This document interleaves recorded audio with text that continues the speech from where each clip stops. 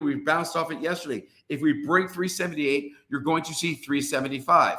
375 is like an interim point. If we break 375, we're going to 371. Let me pull up the SPY chart and talk about worst case scenario.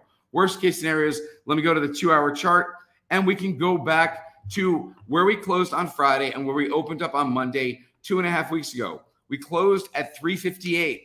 We opened up on the SPY. Geez, I hope you guys are looking with me. You are, thank goodness. We opened up that Monday at 364.50. So there's a gap at 358, 359. We haven't filled it yet. Understand, all these other gaps back here always get filled. Gaps get filled. If there's one thing you learn about investing, it's gaps always get filled. All right, we gapped down here. We filled it up right there. So understand, gaps get filled. So worst case scenario, given the SPY, given CPI tomorrow, that we fill the gap on the way down, not happening on Thursday, like immediately, like, oh shit, let's sell off. Up there it is, 378, we filled. But again, my contracts, I bought out till Monday. So we have an announcement Thursday, then you have Friday's activity, then you have Monday's activity. Again, institutions probably bought out till December. They buy themselves more than enough time, especially when they're doing a hedge.